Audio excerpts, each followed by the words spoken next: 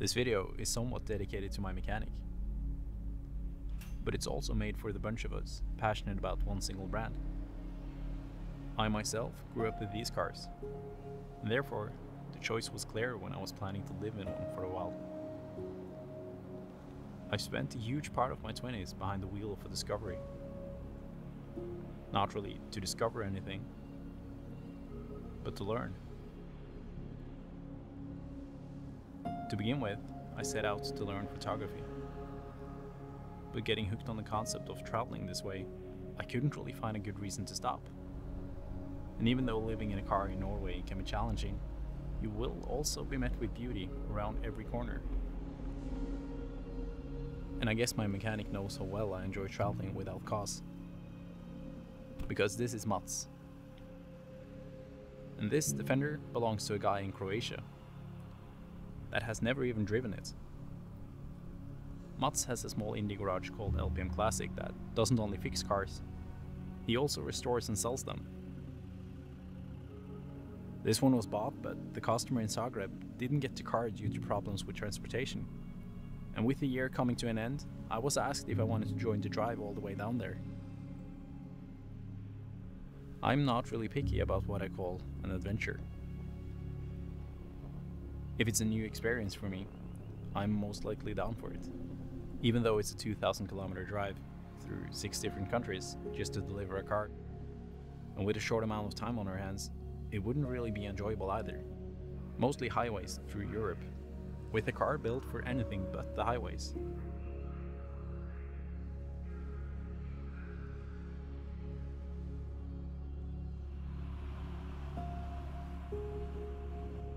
My first shift of driving got us to Germany, where I had to give in and get some rest in the back seat. On highways, the cabin is so noisy that I didn't wake up before the car became silent.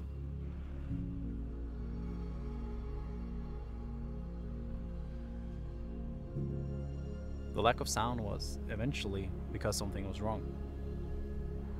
At least we thought so for a while. Low boost pressure didn't allow us to keep up with traffic. Through the country with the highest legal speed limits in the world. Turned out to be either an air tube caving in on itself or the turbo actuator. With the Land Rover dealer in Leipzig, we changed directions to see if it was possible to sort it out before reaching the Alps. They kindly helped us out with a new silicone hose, but sadly, the issue lay with the other part.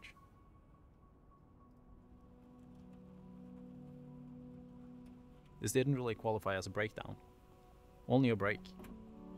Because apart from slowing us down to 95, it didn't really matter.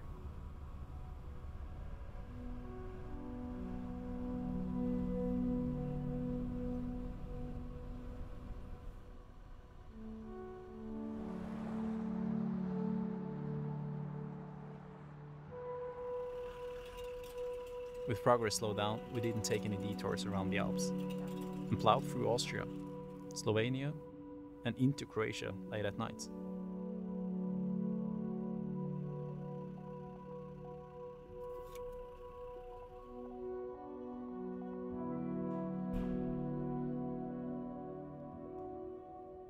Stumbling into a hotel and met with a reminder that Christmas was just around the corner. And truth be told, we didn't even have plane tickets back yet because we didn't know at what time we would arrive.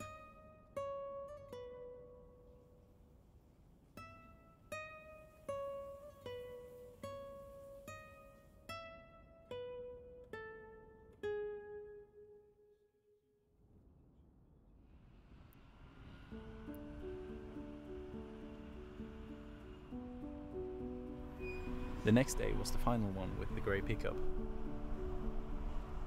We called the buyer and met him at his garage outside the capital. His name is Dario, and he actually grew up here. This house is where he and his dad used to fix Range Rovers when he was younger. And as years flew by, he kept on working on them. Hence the backyard, full of projects. Dario had never owned a Defender before this one, he spent most of his time at the other end of the spectrum, the more sophisticated part of the brand. But as many others, he always thought about getting a Defender, the workhorse in the family. Neither of us had ever been to the Balkans, let alone driven all the way down there.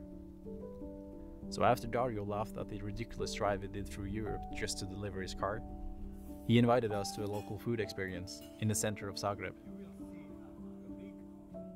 The fact that it was only a few days left before Christmas Eve was obvious. Grasping the chance, he showed us around the city, giving us the most wholesome and low-key guide experience I've had to this day. A scene so far off from my usual lifestyle, but yet so enjoyable.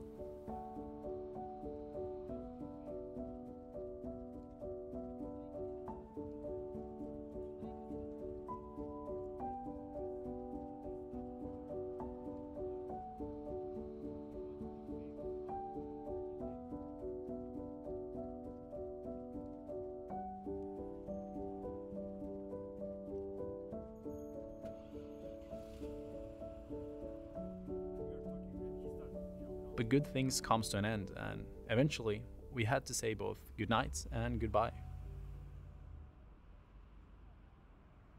And in the blink of an eye, I was back at it, aiming to spend the days between Christmas and New Year's at the West Coast.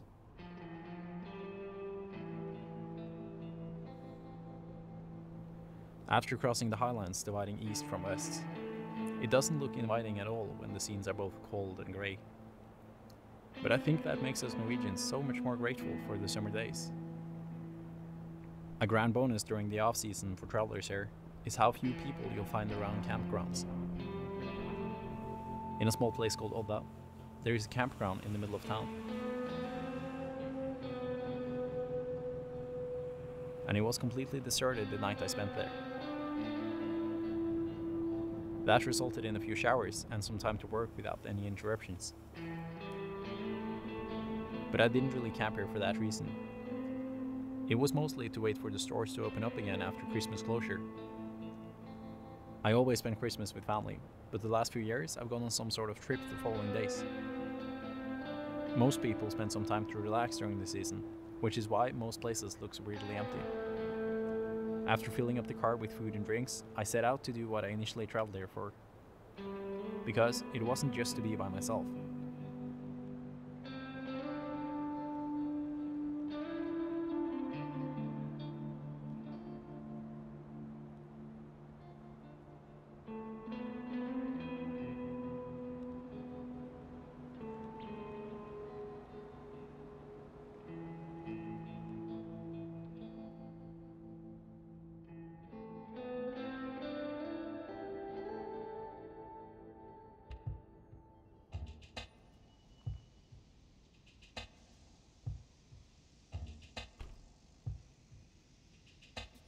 The morning after Christmas, I stopped by the company I work for to pick up my cameras.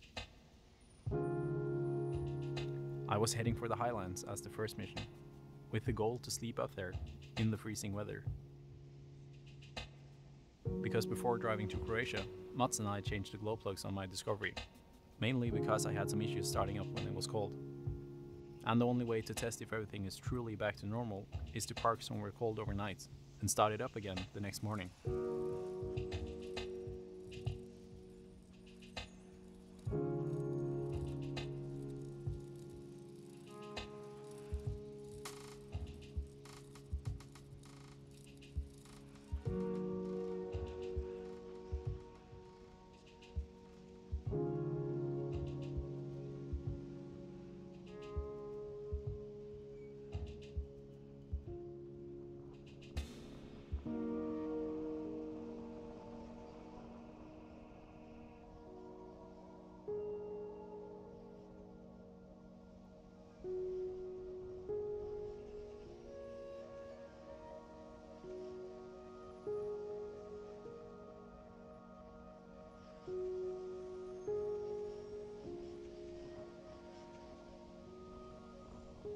The Highlands are unforgiving throughout the winter, but also beautiful to the right person. One of those places where you're just there as a spectator, immensely small and delicate compared to everything around you.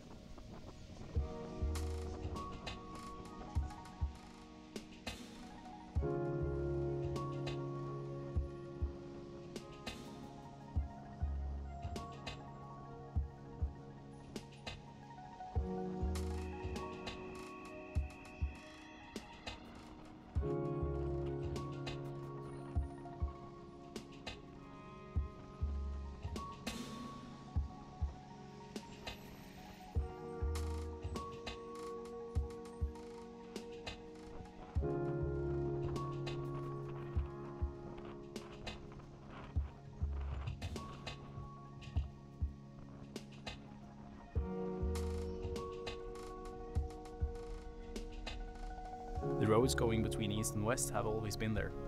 They worked as old shipping routes between towns, where horse carriages transported goods. They've been used so much that old settlements have popped up along these routes, and some signs of that are still left to this day. Even now, the highest parts of these roads are extremely harsh, and even more back in the days.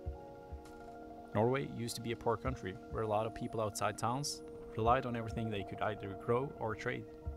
And the harsher the place was, the cheaper it would be to own the land.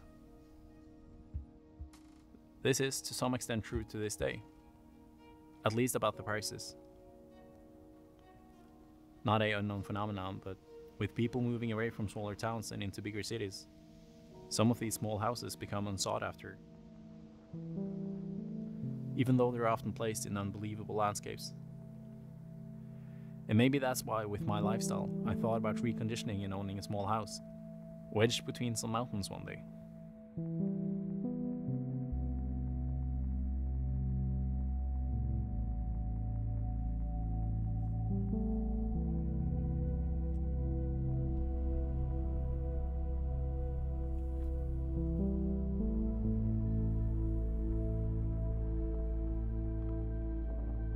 The second reason why I escaped the capital after Christmas was to meet up with fellow photographer, Ruben. We got to know each other a couple of years ago through Instagram, and with similar interest, we kept on meeting from time to time. We drove through snow-covered landscapes and into a part of the west coast that I hadn't explored before. And we was rewarded with more snow than usual when we got there. And a bit too much snow for some people's liking.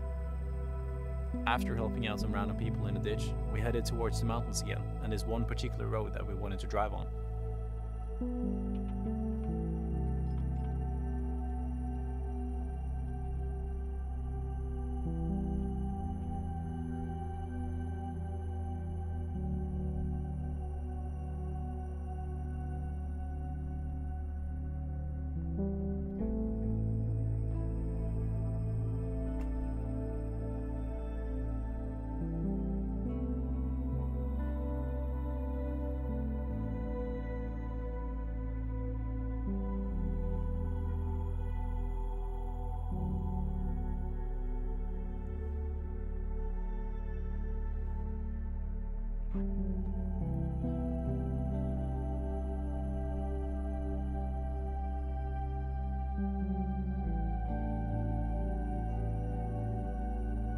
Firstly, crossing one summit before getting closer to the actual road.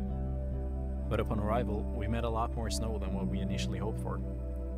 A random guy there was also planning to head up, so together we removed the pile blocking the entrance. So we tagged along on this road that leads to a dam construction higher up in the mountains. But since we were waiting for a third car to come camp with us that night, with even less ground clearance, we had to give up on this mountain road when the snow just kept on getting deeper.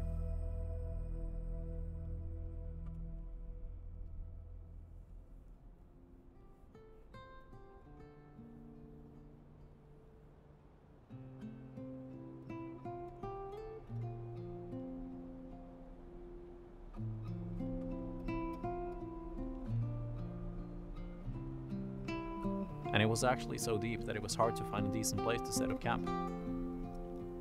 But after a full day on the road, we finally found a place to settle down for the night.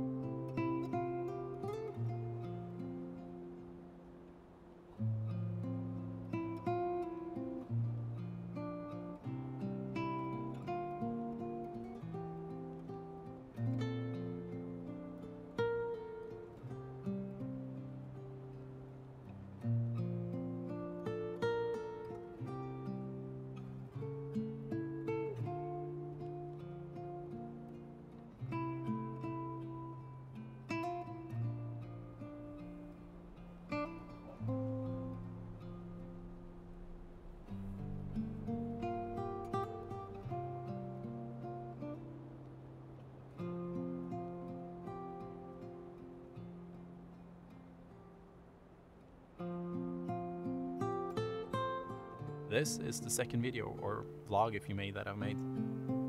Both without any plan or without taking the time to get more spectacular shots. and I've been deeply humbled by the response I've been getting so far. This is also the final thing that I made in 2022. So my goal for this year is to put a lot more time, effort, and money into making these videos.